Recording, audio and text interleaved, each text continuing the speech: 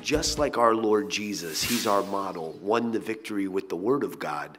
So for us, we're going to win the victory with God's Word. And there are some key verses throughout Scripture that if we would put in our arsenal, if we tuck them in our front pocket or, make sure we hide them in our hearts like King David said, we'll find ourselves winning the battle.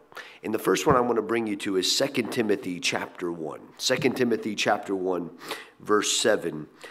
Paul here says, For God, this is Theos. This is the God of Abraham, Isaac, and Jacob. For God, right? This is the God that in the beginning, God created the heavens and the earth. For God. This is the God that will wrap all things up in the book of Revelation. The God that controls all things. The God that Isaiah says is seated on the throne and the earth is his footstool. For God has not given us a spirit of fear. Now this is so important.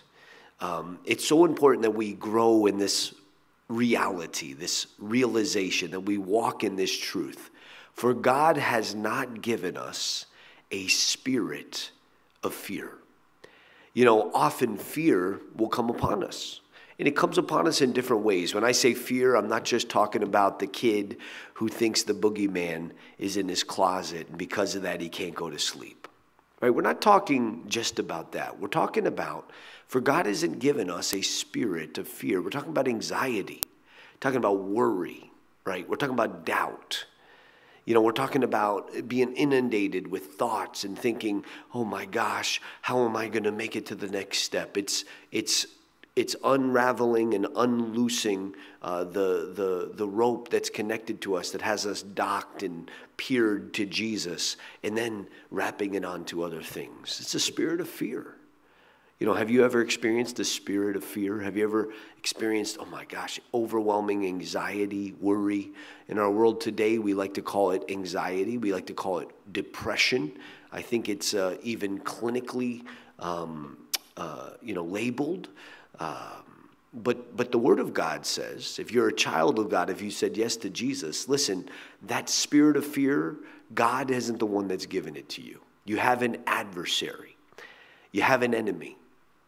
And it's important that when a doubt or fear or an overwhelming sensation of anxiety comes over you, to know God's word and even to say it out loud. For God has not given me a spirit of fear. For God has not given us a spirit of fear, but of power and of love, and notice here, of a sound mind.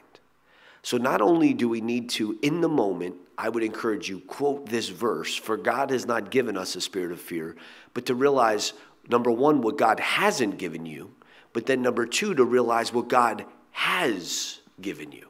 But he has given you power. That's dunamis power. And you will receive power when the Holy Spirit comes upon you, right? To remember this, to quote this, to realize this over your life, but of power and of love. This is agape love. But of power and of love, agape, and of a sound mind. A sound mind. So God has given us sobriety, a sound mind, a new mind, right? Paul says to the Philippian church, he says, do you not know that you have the mind of Christ now? God's mind is in you. So God hasn't given us a spirit of fear. The enemy will attack us with that. But what he has given us is power, dunamis, dynamite power of the Holy Spirit. So in that moment, you could quote this verse, and then you could say, Lord, baptize me afresh in the Spirit. Empty me of all this fear. Empty me of all this doubt of my flesh, and fill me to overflowing with your Spirit. And you've given me power, and you've given me love, agape love. 1 Corinthians 13, love. And God, I pray you'd give me that gift of love. And also, Lord, you've given me a sound mind, a clear mind, to think straight. As the enemy would come in and try to jumble up all the letters in your mind and make things so complicated, throw us into paralysis of analysis.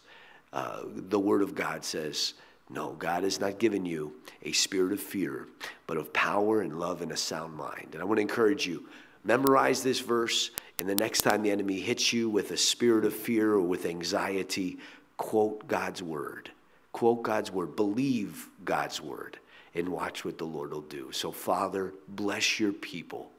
Lord, remind them even today and throughout this week and this month and the rest of their lives that, God, you have not given them a spirit of fear, but of love and power and a sound, sober mind. In Jesus' name, amen.